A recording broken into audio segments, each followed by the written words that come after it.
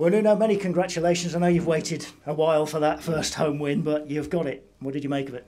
We've got it, and believe me, it's so important for our fans, and it's huge for us that we can finally give them this day of happiness and thank them for all the support. Today again, they pushed the team, they helped the players, they were noisy, and we give them back, so we are delighted. Because the players looked like they needed a bit of help at some times. It was hard work out there again, wasn't it? So hard, so hard. You just look at the game and be humble enough to recognize that Marcels was one of the best players in our team. So we didn't do a lot of things. There's a lot of the team that we play against. Palace is a very good team. Let's not be mistaken, but the quality they have, the talent up in front, strong, fast, and very compact and difficult to get the gap. So we knew that the team was able to control it, but Matt gave us a big, huge end today. That's 2 games in a row. We've been talking about him because he was excellent down at Chelsea as well. He's in some really good form. But that says a lot. So that says a lot. We are defending well. We're being solid. That's always an help from our team. There's a lot of bodies in front of the ball. This is the spirit that we have, and then have a good goalkeeper that can keep us in the game.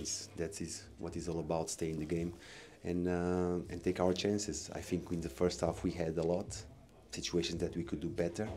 The goal comes, okay, let's recognize that we were lucky in that moment, but after that the way we control the game, we didn't allow Palace to put us against the ropes. We were always under pressure, always the threat of the counter-attack, the way we keep the ball in the wide areas, not to allow them to take control. So this says a lot of our growing and being mature in the game. Momentum is very difficult, and we are trying to get there.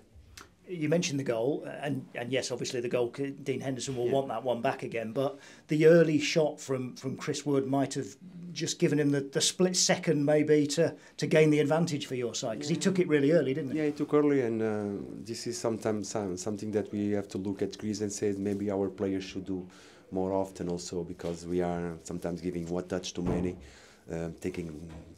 looking always for the perfect situation, and sometimes you just have to give it a shot and try your luck. You're 8th in the Premier League after 8 games. I know there's a heck of a long way to go, but it represents a really good start, doesn't it? I think we're performing well. The table doesn't matter in these moments. What is important is that we ourselves as a group of professionals raise our bars high, know that to sustain performance is the hardest part in football. Not allowed ourselves to relax, because Friday is a tough one. It's a very difficult one, like all the games. And it's not about the result. Let's go there and compete. Compete is every action that you have will have an impact on the game. If you win your duels, that will mean something. So let's try and progress and grow. How was your viewpoint tonight? You were up alongside us. Yeah, you kind of got my viewpoint tonight. I saw. How you was see it from there? Yeah, I see. I don't like it. I was going to say, how was it all for you? Do you feel a bit detached from it all tonight? Or? Yeah, we were speaking, but it's not the same. It's not the same. But the coaching staff did amazing. This is what it's all about. It will happen. Sometimes you don't have a player. Sometimes you don't have your owner. Sometimes you are not there. But we are a group, and we have to step up and help each other. Help each other is the more important things. Help each other in every moment of this very tough and long season. Keep winning while you're up there. You might have to stay up there, might you?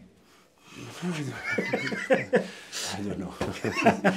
I know you won't. Nice to see you. Thanks, Nuno. Well done.